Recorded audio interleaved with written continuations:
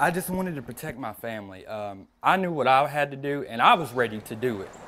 A Wilson County family was forced to protect themselves this morning after a man tried breaking into their home. Now, it all happened after a man crashed his car into a gas station, then made a run for it, leaving drugs behind. News Channel 5's Jesse Knutson has the story from Mount Juliet. It was shaking the house. Pounding erupted from the back porch door of Colton Vickers' house around 6:30 this morning, and right away he knew something was wrong. I came upstairs with the tomahawk, and my father had the pistol. It was loaded. We had one in the chamber. It was ready to go.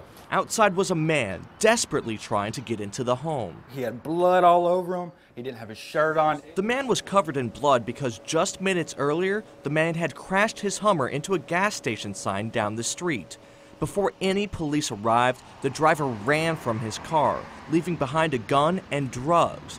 He then broke into one home and jumped out of a window before making his way to the Vickers home. It was just so intense, man. My adrenaline is still going. Colton says the man was yelling that someone was after him, so with the gun and hatchet at the ready, the family let the man inside and got him to the ground. He was lying on his back about right here. But the family knew something wasn't right with the man, suspecting he was on drugs. His eyes were real glossy, like there was nobody home. That's when the family called police. My dad told him, if you move, I'm gonna have to shoot you. Luckily, the man stayed in place until police arrived, but then he made a break for it. He just walks up and just slams the window. The man head-butted the window, then jumped. He literally slid. Sheriff deputies chased the man, who is now covered in glass, outside into the neighbor's yard. He was over there when the cops tased him. It took multiple officers to get the man to the ground. I guess he grabbed one of the cops' boots and bit him. After injuring multiple officers, the man was taken into custody and transported to the hospital.